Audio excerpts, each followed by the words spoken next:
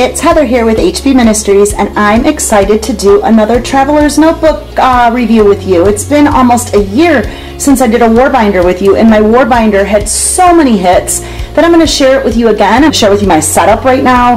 Nothing's really changed, but my monthly setups on how I'm doing Bible journaling are changing. Yes, my Chihuahua is going to enjoy us. She's sitting on her little pineapple pillow and her little fur, and she's just going to listen to us. So I'm hoping that the lighting doesn't go in and out, but right now it's perfect, and that's what I want you to be able to do, is see the texture of this journal. This is a Maverick, a Chic Sparrow. Again, chicsparrow.com is where I ordered this Traveler's Notebook. It is a Maverick in golden brown. I also have one here in the dark brown, and I'm thinking of actually selling this. So if somebody's interested in it, it's the same size. I have the deluxe, so it's a big size. It has all the inserts inside of it. I'm just not using this one. So this leather is discontinued. The Maverick leather has it's hard. It's really, I wish you could, I mean, there is no, I am digging my finger on this, and you're not going to make a scratch in this. So I only have the, it's engraved called Dream Bigger, so there's really nothing on there that's, no initials or anything. So it is a nice piece of leather. It's a tough leather. It wears well. I like something tough because it goes in and out of whatever bag I'm carrying, and I'm not one that likes all the scratches on it. It actually bugs me. So some like the markings because it tells the story. This one is just a nice tough leather. Now there's a lot of new products out there now, so each video, if you go to chicsparrow.com, I believe they do a video on their leather, so you can actually see the different ones. But here is my Warbinder. I prefer using a Traveler's Notebook, and I'll show you why. Have a nice little pineapple for my little charm, and I actually got this at Michael's. I love pineapples. Check the link right there above and do my pineapple devotional study, and you can actually do it right in your Warbinder because there'll be some questions for you and challenges and some prayers. So when you open up my Warbinder, it is foofy and fun. A lot of my paper clips and fun things come from Posh Pieces by Melissa. She's my absolute favorite, and pretty much I just go to her. I really don't spend a lot of time looking at everybody's stuff, and I just go to her because she's got stuff right there, and I love everything that she has. So I'll be showing you all of her stuff as we kind of go through this. But like this came from her. This little chair paper clip came from her. There's just pretty much everything I have in here. So this is just the entry. I have some notes in here that I'm keeping, Bible verses. I have a Bible verse on hope, and I kind of change out everything that's in here. I have a little pocket here with a secret verse for the week, that whatever I'm struggling with or something that I really want to, keep close to my heart, I have a little pocket, and I just take it out. Kind of do that for you right now. I pull it out, and my verse is stuck in there. So just something cute. It's Psalm 62:5 right now, just believing in something that you're expecting for. If it's part of God's will, just hold on to it and keep believing in it. And so that is stuck right in there. Then I have my key verse here, which is 1 Corinthians 9:24 through 27, and that verse is how to learn to run in such a way. I wrote a book called Run, How to Believe and Behold and Become All God's Created You to Be. Right up above is the link for that book. You can come to my website also at heatherbaxter.com. Just hit the store link, and it is an awesome Bible study to do in a community group. So just get in touch with me, message me wherever you want, and we will connect. So this is just a folder, made this little folder, and I keep stickers in here, sometimes some church notes that I haven't transferred over yet into my church note section, and that's pretty much it. Sometimes I'll do church notes on a piece of loose leaf and then just stick it in here. So what I have in my Warbinder has not changed from the last Warbinder video. If you haven't saw my first Warbinder video, check it out right above. I really get into more specifics in that video, so you might want to check that out. But all of my inserts always come from Yellow Paper House. All of these come. So I usually do, you can get different colors. You can do one that's all cream, or you can get the multi. I did multi on this, and I usually get the basic lined, and that's pretty much it. And I go with the brown front because I decorate my inserts differently all the time. I start the new year off every year with an insert, and it'll say the Bible in 2018, and this is basically all my journaling or church notes go in here. So every single service I do church notes, and they go right inside of here. and I love them. I like to go back and look at all the messages, and it's just awesome. So I buy a new insert every single year for that. And these are just, again, like fun things. This is a little shaker somebody made me. I think from one of the places I bought something from previously. They just put a shaker inside of there. Those are so easy to make. If you're interested in how to make a shaker, just let me know and I'll show you. My next insert is for my family. It's for my husband and my son and my daughter and for me. So I believe in praying over our family. I believe in praying visions over my husband.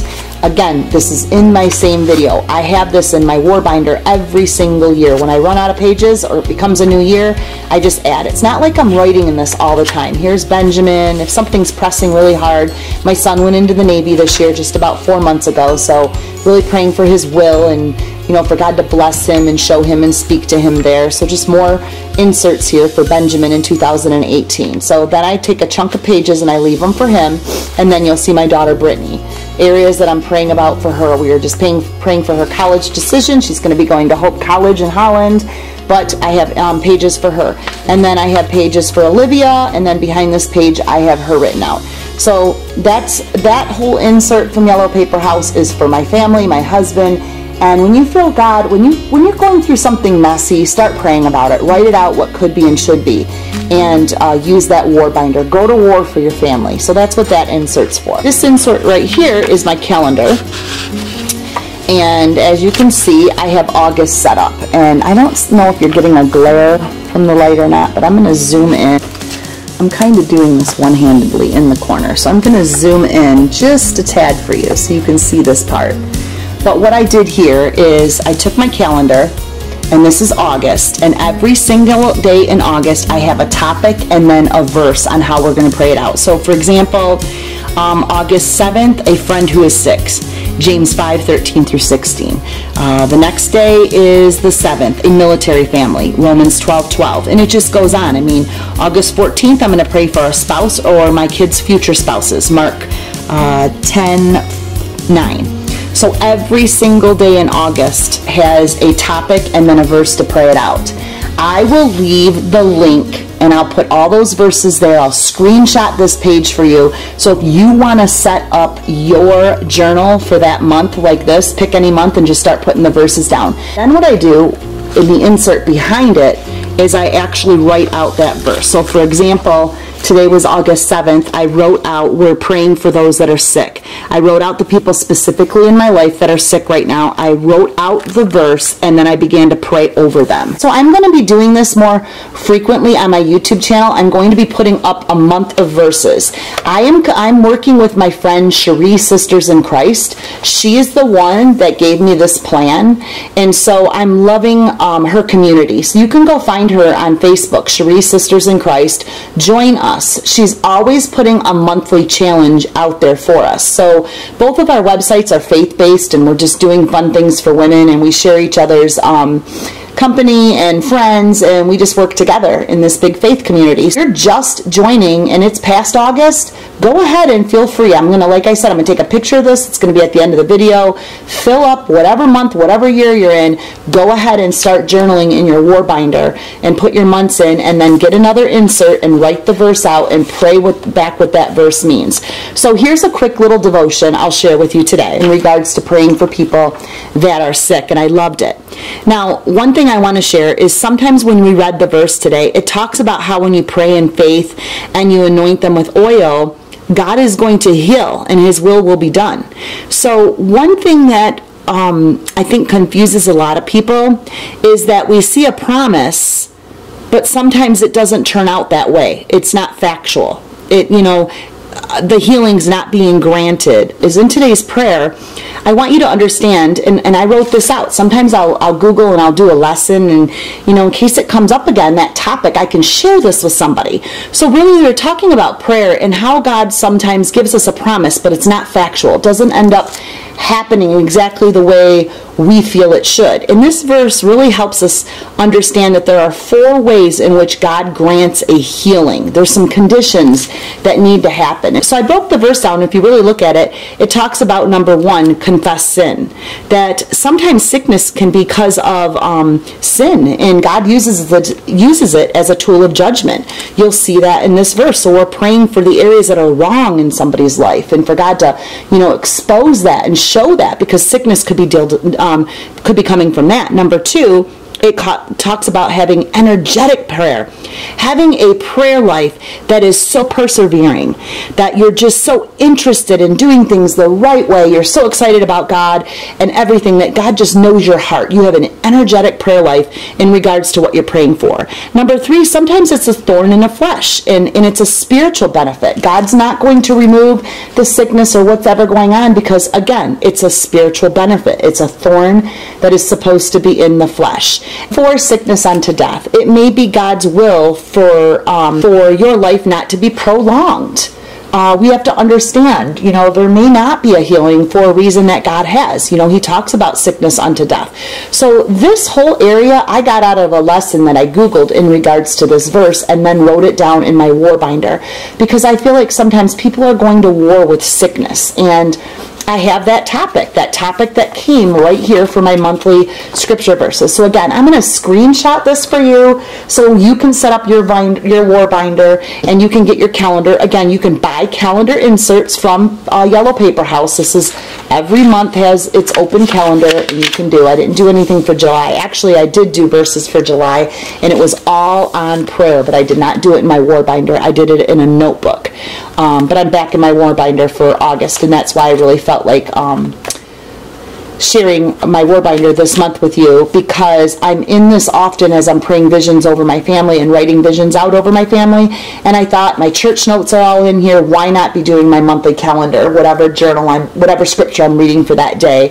Let's just put it all together instead of putting it in a separate notebook. So that's really what my Warbinder has, and the back is just pockets of letters that people. This is another thing that came from Posh Piece by Melissa. She made these little laminated bookmarks, which is so cute, and I just have them in this little pocket card I made. Let me push this out a little bit for you.